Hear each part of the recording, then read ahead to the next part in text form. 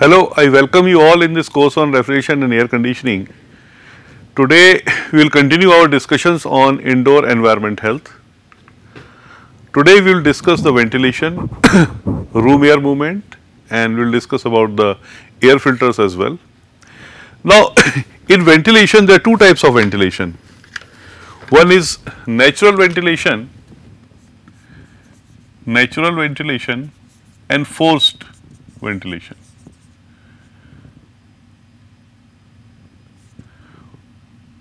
Forced ventilation, right. Now in natural ventilation no external energy is required, as we discussed earlier, due to stack effect in the building. When inside occupancy is hot, outside is cold, especially in the nights, because in the night outside is colder than inside. Of course, if you are not sleeping in an air conditioned environment, naturally in a building, inside environment is hotter than the outside environment. In that case what happens, the air can flow in from the bottom of the building and can leave from the top, right. So this is called night ventilation. Otherwise in natural ventilation, the ventilation in the building takes place without any consumption of energy or in a natural manner. It can be through the flow of air over the building envelope. In that case also the ventilation will take place, and natural ventilation can maintain the required amount of air is required for maintaining the indoor environment health. In case of mild weather, if the weather is mild or the climate is mild, in that case even natural ventilation can provide good indoor environment health. But in case of extreme climates, one has to go for forced ventilation systems, and forced ventilation system is definitely you are fixing some fan or either at the exit or at the inlet. So either induced draft will be created in the building or the forced draft will be created in the building, and that is known as forced ventilation. Now flow in the room, flow of air inside the room is also important. Flow and dispersion of air inside the room.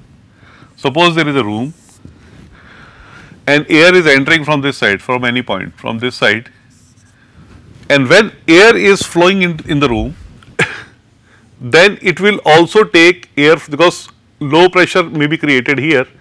So air from the surrounding of this jet shall be mixed with this air. This is known as entrained flow or flow entrainment, and this mixing will definitely affect the properties of this air. That is known as entrained flow. Another type of ventilation is displacement ventilation. In displacement ventilation, the new air enters from this side and it displaces entire air in the room from the other side, or air in this room is displaced, and in ideal case it should be a piston effect. It is something like a piston is moving in this direction and displacing the air. That is the ideal case, but it does not happen in actual practice. But most of the air is displaced, 90% or 80% of the air is displaced, and there are displacement devices, ventilation devices are available in market. Okay, and if the air is coming to the room through these devices, there is a parallel flow stream, and providing a pistoning effect, it displaces air inside the room. So there are two types of flows in a room. One is entrainment flow, another is displacement flow, and this flow is always controlled by the fans. In a fan, we all know there is a fan total pressure FTP, and FTP is proportional to rho d square n square. D is the diameter of the fan, n is the RPM. So suppose if we change RPM of the fan, the total pressure, fan total pressure will reduce square root of this. It is not directly proportional. Similarly, discharge, how it is going to affect the discharge? Discharge is, so if I reduce the RPM, the discharge will be proportionally reduced, or if I increase the RPM, discharge will be proportionately increased. Pressure will increase in square of the RPM. So, rise in pressure, fan total pressure will be sharper, percentage rise in fan total pressure will be sharper than the percentage rise in discharge, and power consumed by the fan is proportional to Q delta P. So, it is going to be d cube n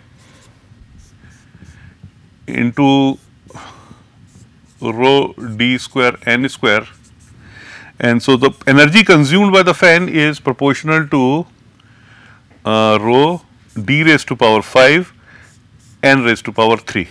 So, you can imagine when we suppose we increase by some percentage the RPM of the fan, the variation in flow rate will be linear, then this is going to be a sort of square of this, square of RPM, and this is of the cube of the power consumption will be cube of RPM. This information is required because often there is variation in fan RPM due to variety of reasons. And second thing is normally in the fan, suppose there is a centrifugal fan. In a centrifugal fan, normally backward vane type of fans are used, because if there is a flow variation in the flow, power consumption will not be very significant. Enhancement in power consumption will not be significant, and efficiency of the backward vane type of backward vane type of centrifugal fan is approximately 80%. So, efficiency is also high, and if you deviate from optimum design conditions, the change in other parameters is not significant. So, that is why most of the cases in centrifugal fans the backward vane type of system is used, unless very high pressure ratio is required. If very high pressure ratio is required, then in that case forward vane type of fans are used. When we talk about ventilation, ventilation rate becomes important because we have to quantify the ventilation, how much ventilation is taking place. So, in order to quantify the ventilation, there is a term air exchange rate. Air exchange rate is denoted by I, is equal to air entering to the room, ventilation air entering to the room per hour divided by the volume of the room. It means per hour or per second, I mean it is a time unit. So, how much volumes of the air have entered the room in form of ventilation, right? And another term is nominal exchange rate. In nominal exchange rate, total air is not considered, but total outside air is considered. That is known as nominal exchange rate. After that comes the time constant. Time constant is denoted by tau is equal to inverse of I or V by Q, and the unit can be second or hour, whatever unit we are using. So, that is going to be the time constant. So, these are certain things which quantify the ventilation in the building. Now, ventilation in a healthcare unit, because indoor environment health in healthcare unit is very important. So, if proper ventilation is not maintained in a healthcare unit, in that case severe infection can be caused by the patients, and sometimes it can be fatal also. You must have heard or you must have read in the newspaper, many of the patients die due to post surgery infections. Now, in a healthcare unit, some filters are provided. Mainly infection takes place through bacteria or virus in healthcare units. So, there are certain filters are provided. One of the filter is HEPA, high efficiency particulate air filter. If we use 3 layers of this filter, even we can prevent the entry of the bacteria in the confined space. Normally the bacteria size is approximately 1 micron, and that is the movement of this bacteria is prevented by HEPA filters. So they are commonly used in the bypass surgery room or the surgery where which is very prone to the infection. Now another type of filter is used is ULPA, ultra low particulate air filters. So these filters are high end filters, and they are proposed to be used in the healthcare units. In a surgical room, high air exchange rate has to be maintained. In the intensive care unit of the hospital where or surgical room of the hospital where bypass surgery or critical surgery takes place, laminar flow benches are used. In laminar flow benches, the patient is laid and air comes from one side, and the flow of air is laminar flow, and this laminar flow passes over the body of the patient. The velocity is quite high. It can go up to, let us say, 1.8 meter per second, and on this side there is a layer of high efficiency particulate air filter. So all the air which is coming to the laminar flow bench is coming through HEPA filter. Now the property of laminar flow is that there is no transfer of the movement from one layer to the another layer. Suppose one virus or bacteria is in one layer, it will continue to be in that layer, it will not spread in the room, and it will pass from other side. Now these type of benches are used for preventing post surgery and during surgery infections in the patient. In addition to this, the exhaust and inlet in the hospital has to be taken care of. The exhaust of air to the atmosphere and inlet of air for the air conditioning purpose. There should not be any waste disposal side close to the inlet, because this may contaminate the air. For this reason, it is always recommended that inlet should be approximately 1.8 meter over the ground level, and if inlet is at the rooftop, it should be approximately 0.59 meters above the roof level. In addition to this, in hospitals, personal ventilation is also provided. In general wards or in ICUs also, the personal ventilation is, suppose patient is lying on the bed, the fresh air will come from the pillow and it will envelop the face of the patient. So this envelope is created throughout on the face of the patient with the fresh air, and which is definitely on a slightly higher pressure, so that outside air is not inhaled by the patient. This is known as personal ventilation, and it is becoming very popular in hospitals, even in offices. In some of the countries, in offices are normally, you will find normally there is a big hall in the companies, and there are cubicles and people are sitting in the cubicles. So instead of cooling the entire hall, the individual is provided some fresh air, or the individual is surrounded by the fresh air, and that is known as personal ventilation. And this type of ventilation is becoming very popular because it is cost effective. Less air, the quality of the less air has to be maintained and it is easy to operate. So, but these things are done only to maintain the indoor environment health, and therefore ventilation is very critical. If proper ventilation is done, definitely the good quality of environment health, indoor environment can be maintained. One more ventilation type of ventilation which is frequently being used, that is ventilation in the tunnels, because nowadays with the development of the countries or development in our country, more and more tunnels are being dug for the rapid transportation or for metro transportation. Now ventilation of these tunnels is critical. We cannot put a fan here or something fan here or fan at certain intervals. Now in these tunnels, shafts are provided, they are openings, they are known as shafts, and with these shafts, in these shafts fans are provided either to supply air to the tunnel or take away air from the tunnel, and these shafts are provided after a certain interval in the tunnels.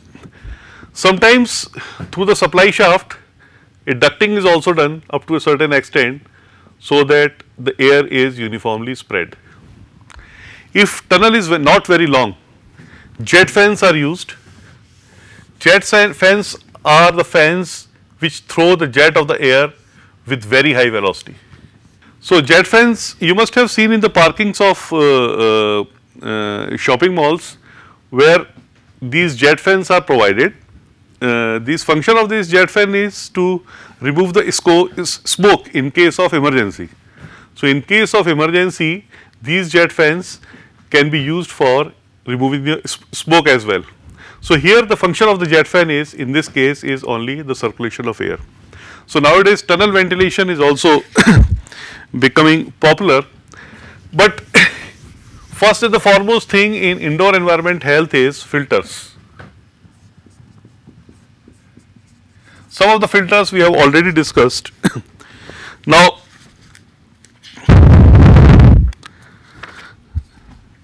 there are certain type of filters which can be classified as classification of the filters, shape of the filter.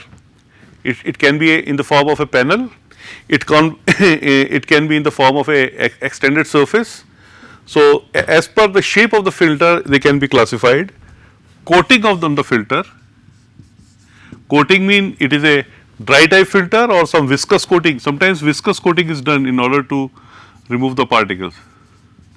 Viscous type or dry type filters. Operating life, once use, or I mean use and throw type, or disposable type, or disposable, or it is a recyclable or renewable. And efficiency of the filter, high efficiency, low efficiency and medium efficiency. This is how the filters are classified. And mechanism is, first is direct interception. I mean the air stream is coming to the filter, direct interception of the air, and air goes out, particles will be retained here. But sometimes results of these filters are misleading, or nowadays it is not used, but not much used, because if some of the particles are heavy, then percentage wise we can say this much of percent of dust or contaminant we have filtered through using this filter, but in actual practice most of the small particles will pass through this filter and it will not be that effective. So, that is one is direct interception type of filters. Now, types of filters.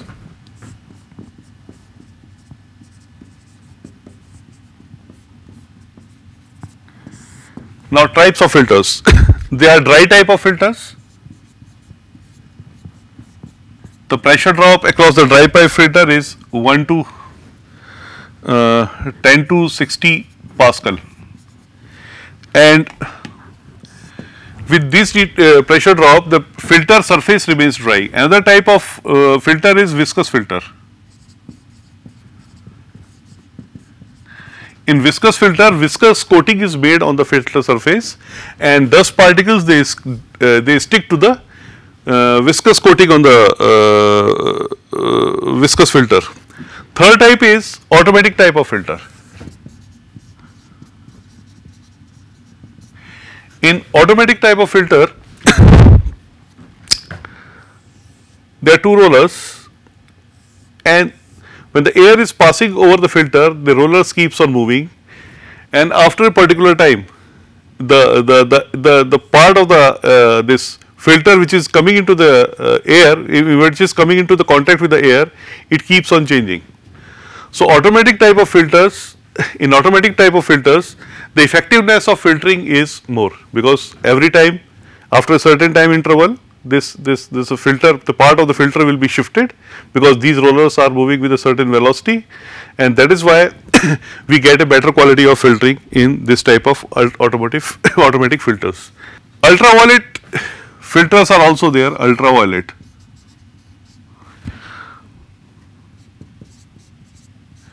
ultraviolet filters are used for bioaerosols, because bioaerosols are almost of the same size. Normally ultraviolet rays are used for killing the bacteria. So these type of filters this can be also used for filtering. Another type of filter are adsorption filter.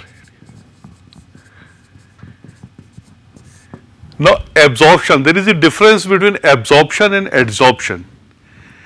Absorption means the absorption of solvent in the solute, that is absorption. Refrigeration you must have, we have discussed, amply discussed. Now adsorption is absorption only on the surface. Solute does not enter inside, it remains only on the surface. Like if you dip a chalk in ink, the ink will remain. If you break the chalk, inside will remain white. Ink will be strained only, or ink will be straining only outside the chalk. So this is adsorption process. Now it is becoming very popular, and with the help of activated carbons are used for adsorption filters. Wet filters are also there, wet filters. They are like scrubbers and washers, but the wet filters are not recommended for the solid particles, right. So for solid, otherwise wet filters and scrubbers and air washers.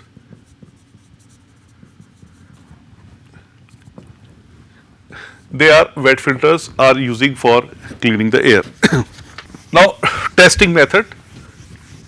The testing method is, first is dust spot test, testing methods.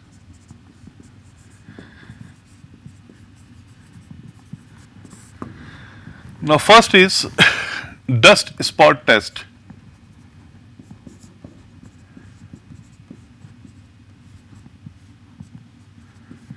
In dust spot test, this is the testing of filters. So if there is a filter and air is blown over the filter on upstream side and downstream side. On the upstream side, on downstream side, on a filter cloth, the strains are seen, whether if and they are optically analyzed. If there is an improvement in the strains, I mean the strains are lesser, it means the particles have been filtered from this filter, and that shows, and through this process we can find the efficiency of a filter. Now another test which is very popular is methylene blue test.